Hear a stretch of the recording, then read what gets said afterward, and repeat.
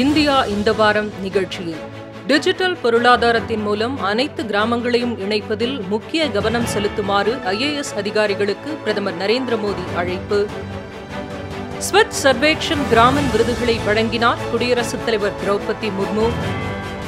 ஜம்மு காஷ்மீரில் அரசியல் சாசனத்தின் 370வது பிரிவை ரத்து செய்த மத்திய அரசின் முடிவு பாராட்டத்தக்கது, மத்திய உள்துறை அமைச்சர் அமித்ஷா.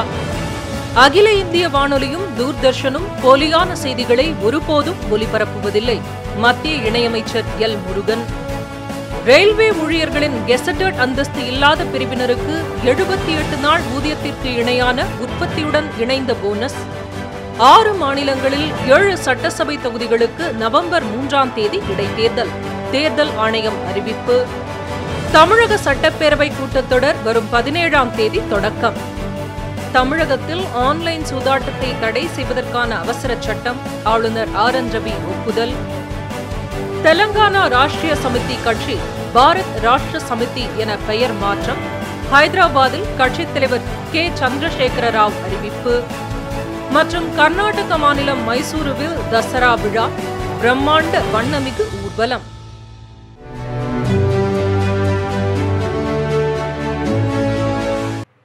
இமாச்சல பிரதேசம் பிலாஸ்பூரில் 1470 கோடி ரூபாய் மதிப்பில் நவீன மருத்துவ வசதிகளுடன் கட்டப்பட்டுள்ள எய்ம்ஸ் மருத்துவமனையை பிரதமர் நரேந்திர மோடி தொடங்கி வைத்தார். இதற்கான அடிக்கல்லை பிரதமர் மோடி 2017ஆம் ஆண்டு நாட்டினார்.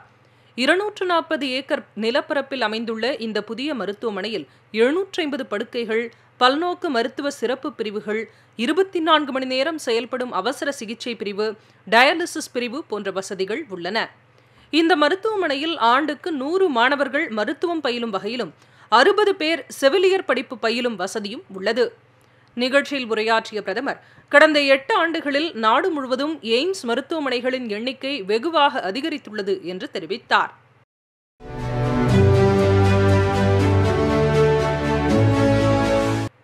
டிஜிட்டல் பொருளாதாரத்தின் மூலம் அனைத்து கிராமங்களையும் இணைப்பதில் முக்கிய கவனம் செலுத்துமாறு IAS அதிகாரிகளுக்கு பிரதமர் நரேந்திர மோடி அழைப்பு விடுத்துள்ளார். 2020ஆம் ஆண்டு தேர்வு செய்யப்பட்ட IAS அதிகாரிகளுக்கான பயிற்சி நிறைவு விழா தில்லியில் நடைபெற்றது. இந்நிகழ்ச்சியில் பேசிய பிரதமர், அரசு நிர்வாகம் தில்லியை மையப்படுத்தி இருந்த சூழ்நிலை மாறி தற்போது முக்கிய திட்டங்கள் நாட்டின் தொலைதூர பகுதிகளிலிருந்து தொடங்கும் வகையில் நிகழ்ச்சிகள் நடைபெறுவதாக தெரிவித்தார். அரசு அதிகாரிகள் புதுமை சிந்தனைகளுக்கும் பொதுமக்கள் பங்கேற்கும் வகையிலான திட்டங்களுக்கும் முக்கியத்துவம் வழங்க வேண்டும் என்று கேட்டுக்கொண்டார். அடுத்த 25 ஆண்டுகளில் இந்தியா வல்லரசு நாடாக மாற வேண்டும் என்ற இலக்கை எட்டுவதற்கு அரசு அலுவலர்கள் அதிக பங்களிப்பை வழங்க வேண்டும் என்று அவர் வலியுறுத்தினார். மகாத்மா காந்தி தேசிய ஊரக வேலை உறுதி திட்டத்தை சிறப்பாக செயல்படுத்த வேண்டும் என்றும், ஊட்டச்சத்து குறைபாட்டினை போக்க மக்கள் பங்கேற்பை உறுதி செய்ய வேண்டும் என்றும் பிரதமர் வலியுறுத்தினார்.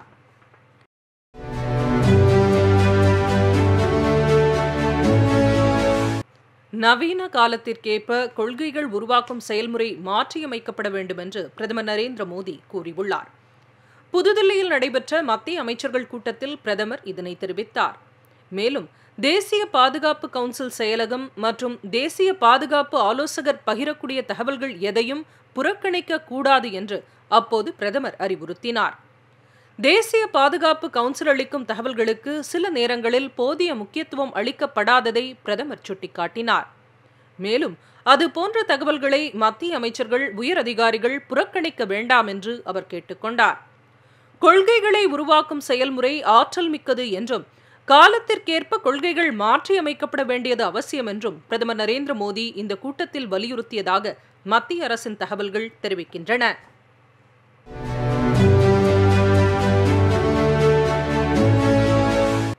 தேசப்பிதா மகாத்மா காந்தியின் 153வது பிறந்த நாள் கொண்டாடப்பட்டது.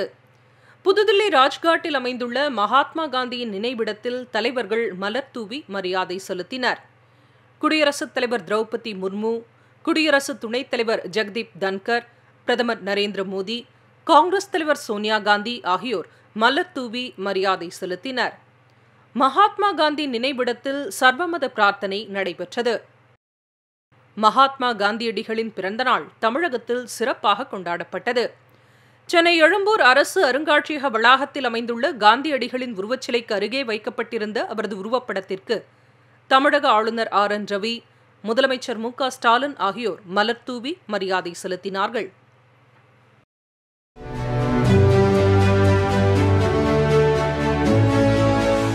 முன்னாள் பிரதமர் லால் பகதூர் சாஸ்திரியின் 118வது பிறந்தநாள் கொண்டாடப்பட்டது. இதனையொட்டி தில்லி விஜய்காட்டில் உள்ள அவரது நினைவிடத்தில் தலைவர்கள் மலர்தூவி மரியாதை செலுத்தினர். குடியரசுத் தலைவர் திரௌபதி முர்மு, குடியரசு துணைத் தலைவர் ஜெகதீப் தன்கர், பிரதமர் நரேந்திர மோடி மற்றும் தலைவர்கள் மறைந்த முன்னாள் பிரதமருக்கு மரியாதை செலுத்தினர்.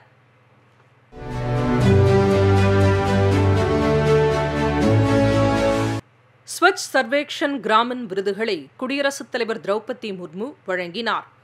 புதுதில்லியில் நடைபெற்ற விழாவில் தெலங்கானா மாநிலத்திற்கு 1வது இடத்திற்கான விருதும், 2வது இடத்திற்கான விருது ஹரியானாவுக்கும், 3வது இடத்திற்கான விருது தமிழகத்திற்கும் வழங்கப்பட்டது. சிறு மாநிலங்கள் மற்றும் யூனியன் பிரதேசங்களுக்கான பிரிவில் அந்தமான் நிக்கோபார் தீவுகளுக்கு முதலிடத்திற்கான விருது வழங்கப்பட்டது. கிராமப்புறங்களில் தூய்மையை திறம்பட கையாண்டதற்காக இந்த விருதுகள் வழங்கப்பட்டன. நீர் மேலாண்மையை சிறந்த முறையில் கையாண்டதற்கான விருது புதுச்சேரிக்கு வழங்கப்பட்டது. 2வது இடத்திற்கான விருது கோவாவிற்கும், 3வது இடத்திற்கான விருது தமிழகத்திற்கும் வழங்கப்பட்டது.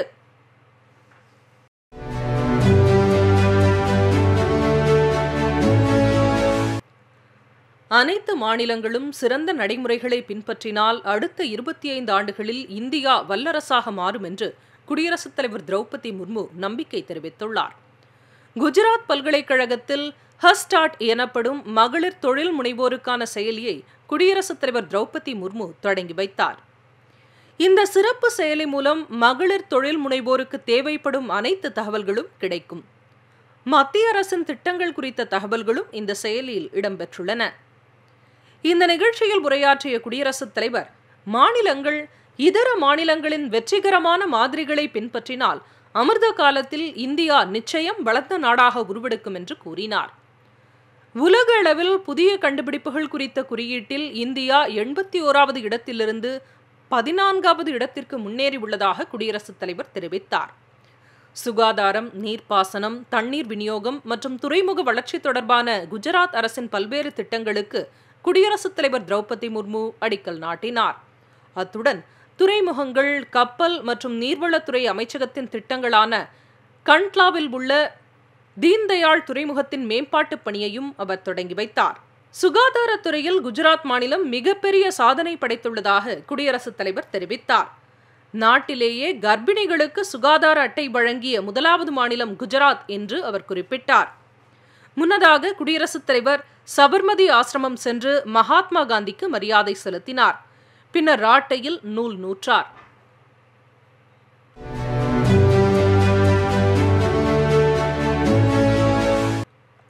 ஜம்மு காஷ்மீரில் அரசியல் சாசனத்தின் 370வது பிரிவை ரத்து செய்த மத்திய அரசின் முடிவு பாராட்டத்தக்கது என்று மத்திய உள்துறை அமைச்சர் அமித்ஷா கூறியுள்ளார். ஜம்மு காஷ்மீரில் ரஜோரியில் நடைபெற்ற பொதுக்கூட்டத்தில் உரையாற்றிய அவர், மத்திய அரசின் இந்த நடவடிக்கையால் ஜம்மு காஷ்மீரில் வன்முறைகள் வெகுவாக குறைந்துள்ளது என்று கூறினார். கற்களை ஏந்தியிருந்த இளைஞர்களின் கையில் மடிக்கணினிகள் உள்ளதாக அவர் குறிப்பிட்டார்.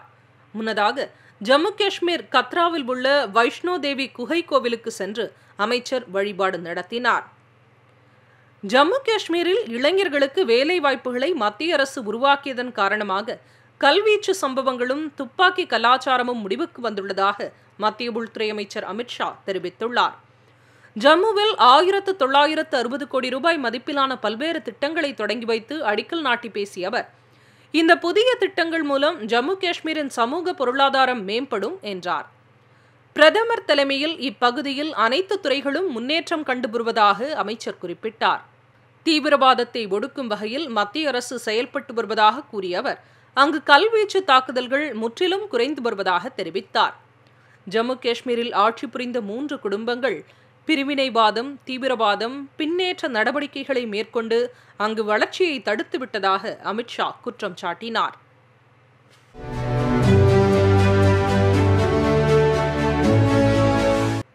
உள்நாட்டிலேயே உருவாக்கப்பட்ட இலகு ரக ஹெலிகாப்டர்களை இந்திய விமானப்படையிடம் பாதுகாப்புத்துறை அமைச்சர் ராஜ்நாத் சிங் ஒப்படைத்தார்.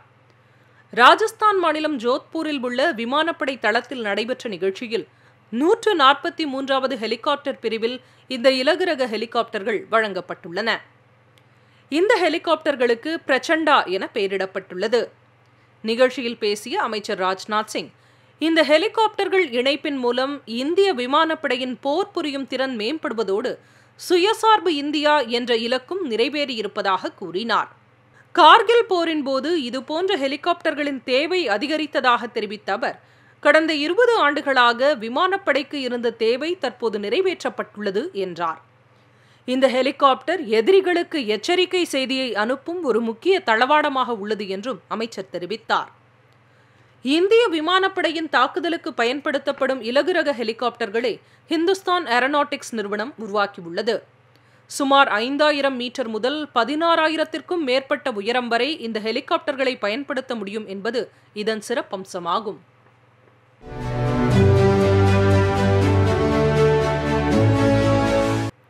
பயங்கரவாதத்திற்கு எதிரான போரில் உலக நாடுகளை இந்தியா ஒன்றிணைத்துள்ளது என்று வெளியுறவுத்துறை அமைச்சர் ஜெய்சங்கர் கூறியுள்ளார். குஜராத் மாநிலம் வதோதராவில் நிகழ்ச்சி ஒன்றில் பேசிய அவர், சர்வதேச அளவில் பயங்கரவாதத்தை கட்டுப்படுத்தாவிட்டால் அது எதிர்காலத்தில் அனைத்து நாடுகளுக்கும் பாதிப்பை ஏற்படுத்தும் என்று கூறினார். பயங்கரவாதத்தை எதிர்த்து போரிடுவதில் உலக நாடுகளையும் ஒன்றிணைத்துச் செல்வதில் இந்தியா வெற்றி பெற்றுள்ளதாக கூறினார். இந்தியா தகவல் தொழில்நுட்பத்துறையில் நிபுணத்துவம் பெற்று திகழ்வதைப் போல நம் அண்டை நாடு பயங்கரவாதத்தில் நிபுணத்துவத்துடன் செயல்பட்டு வருவதாக குறை கூறினார். மும்பை பயங்கரவாத தாக்குதலுக்கு பின்னர் ஏற்பட்ட பின் விளைவுகளையும் அமைச்சர் சுட்டிக்காட்டினார்.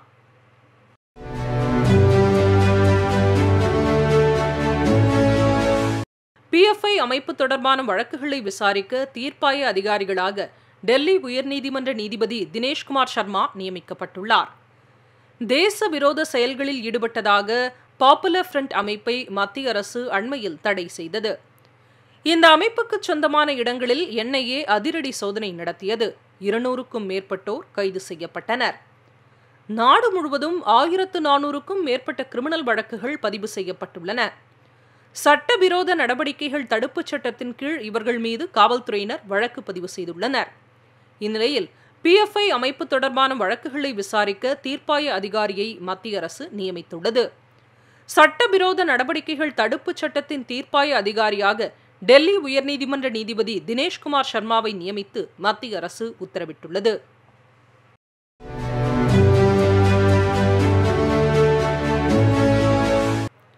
காங்கிரஸ் முன்னாள் தலைவர் ராகுல் காந்தி நடத்தும் இந்திய ஒற்றுமை யாத்திரையில் அக்கட்சியின் இடைக்கால தலைவர் சோனியா காந்தி கலந்து கொண்டார். கன்னியாகுமரி முதல் காஷ்மீர் வரை பாத யாத்திரையை ராகுல் காந்தி மேற்கொண்டு வருகிறார். 5 மாதங்கள் நடக்கும் இந்த யாத்திரையானது 12 மாநிலங்களை கடந்து செல்லும் வகையில் ஏற்பாடு செய்யப்பட்டுள்ளது. கன்னியாகுமரியில் இந்த யாத்திரையை துவக்கிய ராகுல் கேரளாவில் பயணித்து கர்நாடகாவிற்குள் கடந்த 30ஆம் தேதி வந்தார். தசரா பண்டிகையை முன்னிட்டு 2 நாள் இடைவேளைக்கு பிறகு அம்மாநிலத்தில் மாண்டியா நகரில் மீண்டும் யாத்திரை தொடங்கியது. இதில் அகில இந்திய காங்கிரஸ் கட்சியின் இடைக்கால தலைவர் சோனியா காந்தி பங்கேற்றார்.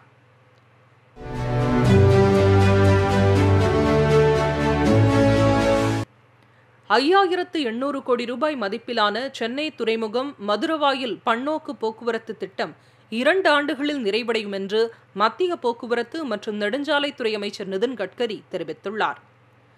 இதுகுறித்து அவர் வெளியிட்ட ட்விட்டர் பதிவில் 20.5 கிலோமீட்டர் தொலைவிலான இந்த திட்டம் உயர்மட்ட சாலையாக 4 பகுதிகளாக கட்டப்படும் என்று கூறியுள்ளார். புதிய இந்தியாவில் தடையற்ற பன்னோக்கு போக்குவரத்து இணைப்பை அளிக்கும் வகையில் இந்த பணிகள் நடைபெற்று வருவதாக கூறியுள்ள அமைச்சர், 2024ஆம் ஆண்டு டிசம்பர் மாதத்திற்குள் அது நிறைவடையும் என்றும், இதன் மூலம் சென்னை துறைமுகத்தின் சரக்கு கையாளும் திறன் 48% அதிகரிக்கும் என்றும் குறிப்பிட்டார்.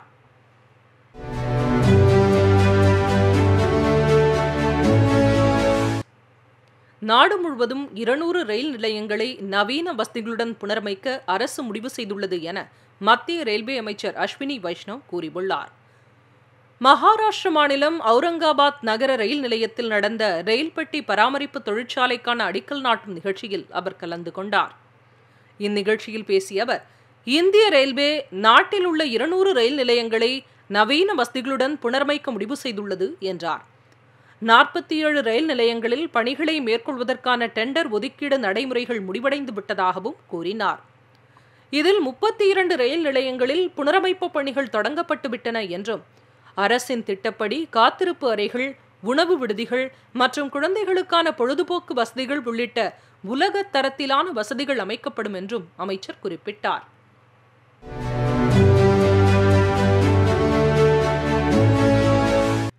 அதிவேக அலைக்கற்றை இணைப்பான 5G சேவையை நாடு முழுவதும் மேம்படுத்தும் வகையில் 100 ஆய்வகங்கள் மேம்படுத்தப்படும் என்று மத்திய தொலைத்தொடர்புத்துறை அமைச்சர் அஸ்வினி வைஷ்ணவ் தெரிவித்துள்ளார். இவற்றில் குறைந்தது 12 ஆய்வகங்களில் மாணவர்களுக்கு பயிற்சி அளித்து பரிசோதனைகளை மேற்கொள்ள முடியும் என்று அமைச்சர் தெரிவித்தார். இந்திய மொபைல் மாநாட்டில் பங்கேற்றுள்ள நிறுவனங்கள் புதிய தொலைத்தொடர்பு மசோதா தொடர்பான தகவல்களை தெரிவிக்க வேண்டும் என்று அவர் கேட்டுக்கொண்டார். சிறு குறு மற்றும் நடுத்தர தொழில் நிறுவனங்கள் எரிசக்தி தொடர்பான ஸ்டார்ட் அப்களை தொடங்குவது மகிழ்ச்சி அளிக்கக்கூடியது என்றும் அவர் குறிப்பிட்டார்.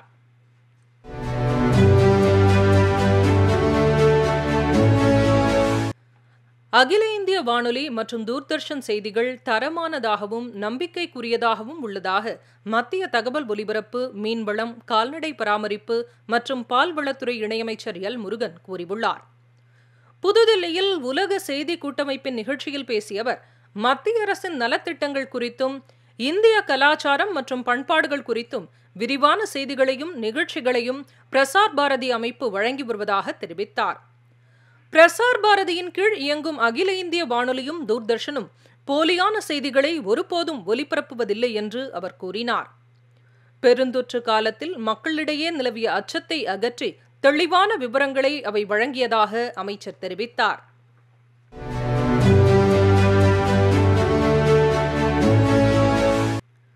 இந்திய கடலோர பகுதிகளில் 70 ஜிகாவாட் அளவிற்கு காற்றாலை மின்சாரம் உற்பத்தி செய்ய வாய்ப்புள்ளதாக மத்திய புதுப்பிக்கத்தக்க எரிசக்தி, ரசாயனம் மற்றும் உரத்துறை இணையமைச்சர் பகவந்த் கூபா கூறியுள்ளார். நெல்லை மாவட்டம் வள்ளியூரை அடுத்த வடலி விளையில் அமைக்கப்பட்டுள்ள இந்தியாவிலேயே அதிக மின் உற்பத்தி திறன் கொண்ட காற்றாலையை அவர் பார்வையிட்டார். பின்னர் செய்தியாளர்களிடம் பேசிய அவர், 4.2 மெகாவாட் திறன் கொண்ட இந்த காற்றாலை எதிர்காலத்தில் 7 மெகாவாட் மின்சாரம் உற்பத்தி செய்வதற்கான திறனை கொண்ட டர்பைனை தயாரிக்கும் என தெரிவித்தார்.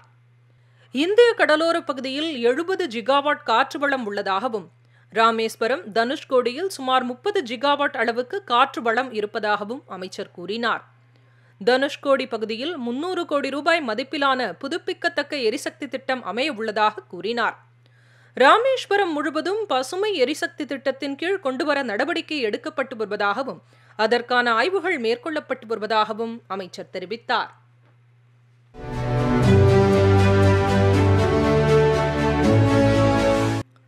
எட்டு மாநிலங்கள் மற்றும் யூனியன் பிரதேசங்களில் மத்திய புலனாய்வுத்துறை சிபிஐ நடத்திய சோதனையில் சுமார் 1.5 கிலோ எடை கொண்ட தங்கம் மற்றும் 1,80,00,000 ரொக்கமும் கைப்பற்றப்பட்டுள்ளது.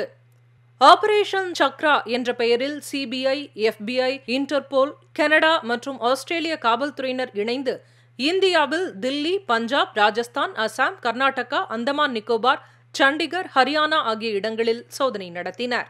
16 மாநிலங்களில் உள்ள 87 இடங்களில் நடைபெற்ற இந்த சோதனை இந்தியாவில் செயல்படும் சர்வதேச சைபர் கிரைம் கும்பலை கைது செய்யும் நோக்கத்துடன் நடத்தப்பட்டதாக சிபிஐ செய்திக்குறிப்பில் தெரிவிக்கப்பட்டுள்ளது.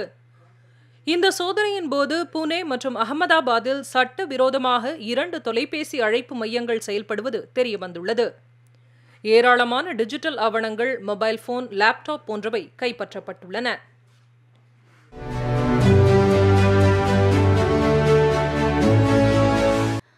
பீகார் உள்ளிட்ட 6 மாநிலங்களில் காலியாக உள்ள 7 சட்டசபை தொகுதிகளுக்கு நவம்பர் 3ஆம் தேதி இடைத்தேர்தல் நடைபெற உள்ளதாக தேர்தல் ஆணையம் அறிவித்துள்ளது.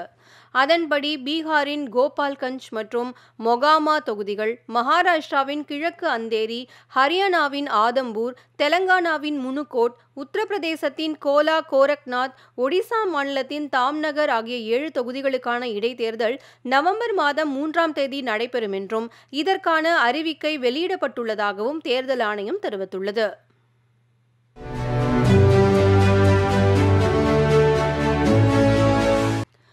தேர்தல் அறிக்கையில் இடம்பெறும் இலவசங்கள் மற்றும் அறிவிப்புகள் குறித்த உண்மையான தகவல்கள், பொருளாதார சாத்தியக்கூறுகள் குறித்து அரசியல் கட்சிகள் பொதுமக்களுக்கு தெரிவிக்க வேண்டும் என்று தேர்தல் ஆணையம் அறிவுறுத்தியுள்ளது. இது தொடர்பாக அனைத்து அரசியல் கட்சிகளுக்கும் எழுதியுள்ள கடிதத்தில், தேர்தல் வாக்குறுதிகளை நிறைவேற்றுவதற்கான நிதி ஆதாரங்கள் வெளிப்படையாக, நம்பகத்தகுந்த, அனைவருக்கும் பயனளிக்கும் வகையில் இருக்க வேண்டும் என்று கூறியுள்ளது. இதை அரசியல் கட்சிகள் உறுதி செய்ய வேண்டும் என்றும் கேட்டுக்கொண்டுள்ளது. தேர்தல் நடத்தை விதிகளில் திருத்தங்கள் கொண்டுவர தேர்தல் ஆணையம் முடிவு செய்துள்ளது. இது தொடர்பாக அரசியல் கட்சிகள் அவர்களது கருத்துக்களை இம்மாதம் 19ஆம் தேதிக்குள் தெரிவிக்க வேண்டும் என்று ஆணையம் கூறியுள்ளது.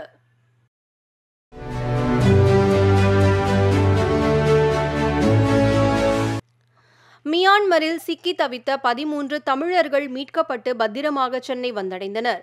தமிழகத்திலிருந்து பணி நிமித்தமாக ஏஜென்ட்டுகள் மூலம் தாய்லாந்துக்கு அழைத்து செல்லப்பட்ட தமிழர்கள் மியான்மரில் பல்வேறு இன்னல்களை சந்தித்து வந்தனர். இதுகுறித்து அவர்கள் பிரதமர் நரேந்திர மோடிக்கும், உள்துறை அமைச்சர் அமித்ஷாவுக்கும், முதலமைச்சர் மு.க.ஸ்டாலினுக்கும் கடிதம் எழுதினர். இதையடுத்து மத்திய அரசு எடுத்த நடவடிக்கைகளால் 13 தமிழர்களும் மீட்டு அழைத்து வரப்பட்டனர். தனி விமானம் மூலம் தாய்லாந்திலிருந்து சென்னை வந்தடைந்த அவர்களை வெளிநாடு வாழ் தமிழ் நலத்துறை அமைச்சர் செஞ்சி மஸ்தான் வரவேற்றார். இதேபோன்று மேலும் 50க்கும் மேற்பட்ட தமிழர்கள் அங்கு சிக்கியிருக்கலாம் என்றும், வெளிநாடுகளுக்கு வேலைக்கு செல்வோர் தமிழக அரசில் பதிவு செய்து கொண்டு செல்லுமாறும் அமைச்சர் செய்தியாளர்களிடம் கூறினார்.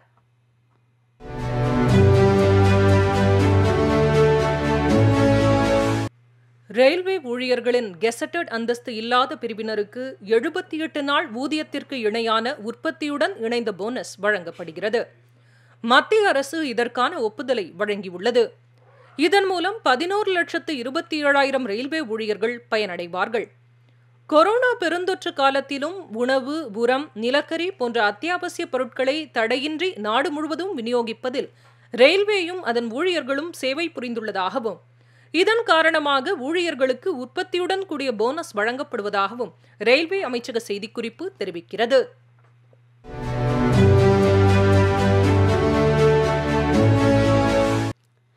சர்க்கரை உற்பத்தியில் இந்தியா உலகிலேயே முதல் இடத்தை பிடித்துள்ளது. இதேபோல சர்க்கரை ஏற்றுமதியில் 2வது இடத்தில் உள்ளது. மத்திய நுகர்வோர் விவகாரம், உணவு மற்றும் பொது விநியோகத்துறை அமைச்சகம் வெளியிட்டுள்ள அறிக்கையில் இது தெரிவிக்கப்பட்டுள்ளது. 2021-22 சர்க்கரை பருவத்தில் நாட்டில் 5,000 லட்சம் மெட்ரிக் டன்னுக்கும் அதிகமாக கரும்பு உற்பத்தி செய்யப்பட்டு சாதனை படைக்கப்பட்டுள்ளது. இதிலிருந்து 35 லட்சம் மெட்ரிக் டன் எத்தனால் உற்பத்திக்கு மாற்றப்பட்டுள்ளது. சர்க்கரை ஆலைகள் மூலம் 359 லட்சம் மெட்ரிக் டன் சர்க்கரை உற்பத்தி செய்யப்படுகிறது. இந்திய சர்க்கரை துறையில் இந்த சர்க்கரை பருவம் சாதனைகளால் நிரம்பியுள்ளது என அதில் தெரிவிக்கப்பட்டுள்ளது. 109 லட்சம் மெட்ரிக் டன்னுக்கும் அதிகமாக சர்க்கரை ஏற்றுமதி செய்யப்பட்டு சாதனை நிகழ்த்தப்பட்டுள்ளது. சர்க்கரைக்கு ஆதரவான சர்வதேச விலைகள், மத்திய அரசின் கொள்கை காரணமாக இந்த சாதனை படைக்கப்பட்டுள்ளது என்றும், ஏற்றுமதி மூலம் 40,000 கோடி ரூபாய் அளவுக்கு அந்நிய செலாவணி ஈட்டப்பட்டுள்ளது என்றும் அதில் தெரிவிக்கப்பட்டுள்ளது.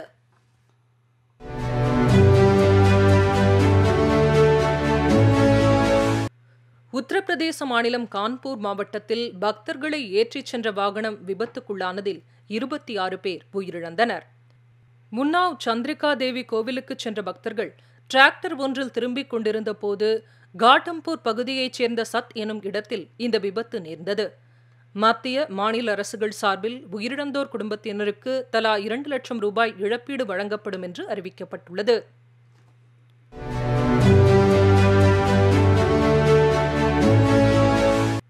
உத்தராகண்ட் மாநிலத்தில் பௌடி காட்வால் பகுதியில் ஏற்பட்ட பேருந்து விபத்தில் 25 பேர் உயிரிழந்தனர்.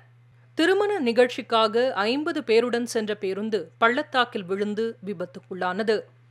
இதற்கிடையே அம்மாநிலத்தின் மலைப்பகுதியில் ஏற்பட்ட திடீர் பனிச்சரிவு காரணமாக 10 பேர் உயிரிழந்ததாக தகவல் வெளியாகியுள்ளது.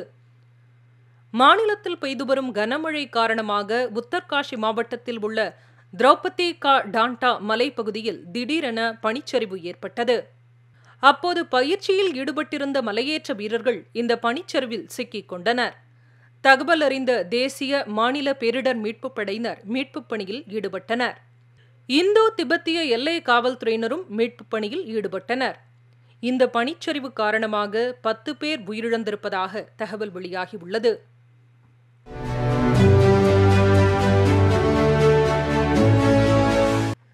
தூத்துக்குடியிலிருந்து மாலத்தீவுக்கு சரக்குகளை ஏற்றிக்கொண்டு சென்ற கப்பல் நடுக்கடலில் கவிழ்ந்ததில் மாலுமி ஒருவர் உயிரிழந்தார்.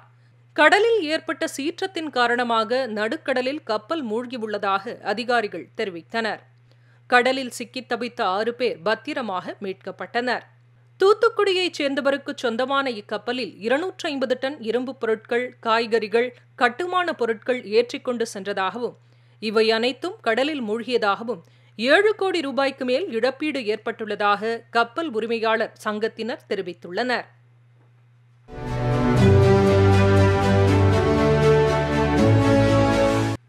தெலங்கானா ராஷ்டிரிய சமிதி கட்சியின் பெயர் பாரத் ராஷ்டிர சமிதி என மாற்றப்பட்டுள்ளது. ஹைதராபாத்தில் கட்சியின் தலைமையகத்தில் நடைபெற்ற கூட்டத்தில் இதனை அக்கட்சியின் தலைவர் கே. சந்திரசேகர ராவ் அறிவித்தார்.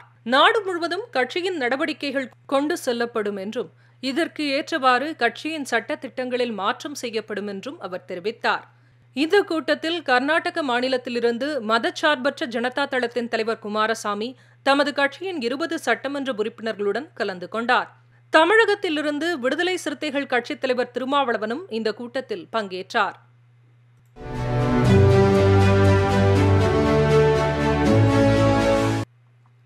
வடலூரில் வள்ளலார் சர்வதேச மையம் விரைவில் அமைக்கப்படும் என்று முதலமைச்சர் மு.க. ஸ்டாலின் கூறியுள்ளார். 100 கோடி ரூபாய் மதிப்பீட்டில் இந்த மையத்தை அமைப்பதற்கான பெருந்திட்ட வரைவு திட்டம் தயாரிக்கும் பணி தற்போது நடைபெற்று வருவதாக தெரிவித்தார். வாடிய பயிரை கண்டபோதெல்லாம் வாடினேன் என்ற அருட்பிரகாச வள்ளலாரின் முப்பெரும் விழாவை முதலமைச்சர் மு.க. ஸ்டாலின் சென்னையில் தொடங்கி வைத்தார். சென்னை ராஜா அண்ணாமலைபுரத்தில் இந்து சமய அறநிலையத்துறை சார்பில் நடைபெற்ற நிகழ்ச்சியில் கலந்து கொண்ட அவர் வள்ளலார் 200, வள்ளலார் 200 லட்சினை, தபால் உரை, சிறப்பு மலர் ஆகியவற்றை வெளியிட்டார். இந்த நிகழ்ச்சியில் உரையாற்றிய முதலமைச்சர் வள்ளலார் பிறந்து 200 ஆண்டுகள் ஆனதை முப்பெரும் விழாவாக அரசு சார்பில் கொண்டாடப்படுகிறது என்று தெரிவித்தார். வள்ளலாரின் முப்பெரும் விழா 52 வாரங்களுக்கு பல்வேறு நகரங்களில் நடைபெறவுள்ளதாகவும் ஓராண்டுக்கு தொடர் அன்னதானம் வழங்கப்படும் என்றும் இந்த விழாவிற்காக 3,25,00,000 ரூபாய் ஒதுக்கப்பட்டுள்ளதாகவும் அவர் தெரிவித்தார்.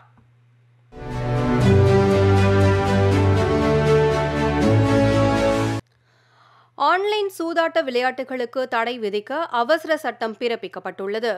ஆளுநர் ஆர்.என். ரவி இந்த அவசர சட்டத்திற்கு ஒப்புதல் வழங்கியதைத் தொடர்ந்து அரசிதழில் வெளியானது. பணம் வைத்து ஆன்லைன் மூலம் சூதாட்டங்களில் ஈடுபடும் அனைத்து விளையாட்டுகளும் இதன் மூலம் தமிழகத்தில் தடை செய்யப்படுகிறது. முந்தைய ஆட்சி காலத்தில் ஆன்லைன் சூதாட்டத்தை தடை செய்வதற்கான சட்டம் முழுமையாக ஆய்வு செய்யாமல் அவசர கதியில் கொண்டுவரப்பட்டதாக கூறி நீதிமன்றம் அதனை ரத்து செய்தது. இதைத் தொடர்ந்து இப்பிரச்சினையை முழுமையாக ஆராய சென்னை உயர்நீதிமன்றத்தின் ஓய்வு பெற்ற நீதிபதி சந்துரு தலைமையில் குழு அமைக்கப்பட்டது. அது தனது அறிக்கையை கடந்த ஜூன் மாதம் மாநில அரசிடம் வழங்கியது. இதையடுத்து அந்த அவசர சட்ட வரைவு தயாரிக்கப்பட்டது. தமிழக அமைச்சரவை கடந்த மாதம் 26ஆம் தேதி கூடி அதனை ஆராய்ந்து அனுமதி அளித்தது. தற்பொழுது அதற்கு ஆளுநர் ஆர்.என். ரவி ஒப்புதல் பெறப்பட்டு அரசிதழில் வெளியிடப்பட்டுள்ளது. வரும் சட்டப்பேரவை கூட்டத்தொடரின் போது அவசர சட்டத்திற்கு பதிலாக நிரந்தர சட்டம் இயற்றப்படும் என்று தெரிகிறது.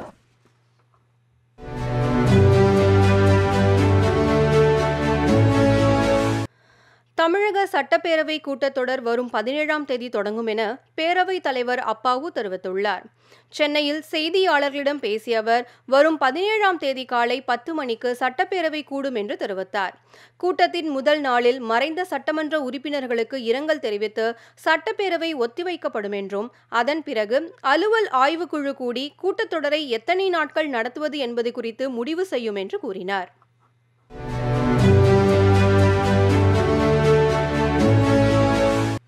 கர்நாடக மாநிலம் மைசூருவில் கொண்டாடப்படும் தசரா விழாவின் நிறைவு நாளில் சாமுண்டீஸ்வரி அம்மனுக்கு மலர் தூவி ஊர்வலத்தை முதலமைச்சர் பசவராஜ் பொம்மை தொடங்கி வைத்தார்.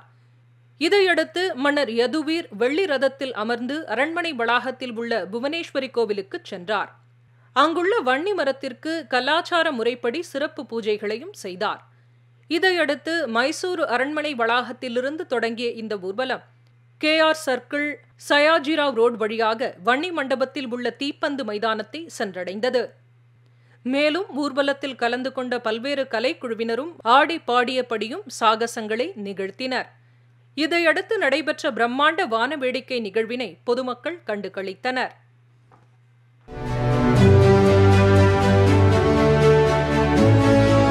நிகழ்ச்சி குறித்த உங்கள் கருத்துக்களை பதிவு செய்ய வேண்டிய மின்னஞ்சல் பொதிகை news2007@gmail.com.